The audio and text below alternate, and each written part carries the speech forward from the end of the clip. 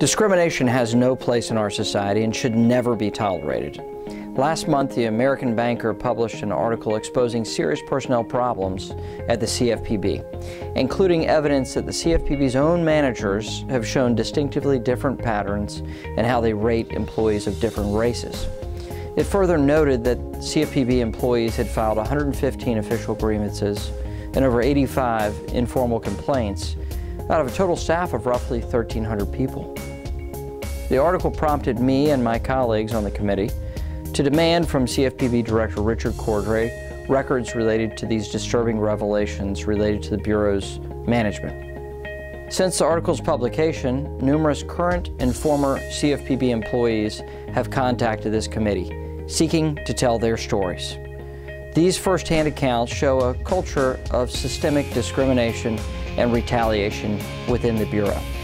Just this week, we held a hearing featuring Ms. Angela Martin, one such whistleblower who courageously came forward to tell her story of being targeted by agency leaders for speaking out against their disturbing behavior. I have to tell my attorneys to back down.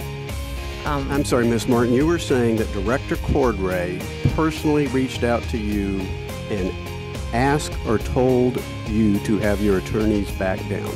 Yes, sir. Ms. Martin's story is but one example and may only be the tip of the iceberg. There may be other Angela Martins in this agency, and we encourage them to come forward to tell their story. Unfortunately, the CFPB's unique structure, free from congressional oversight, prevent us from discovering more without their important help.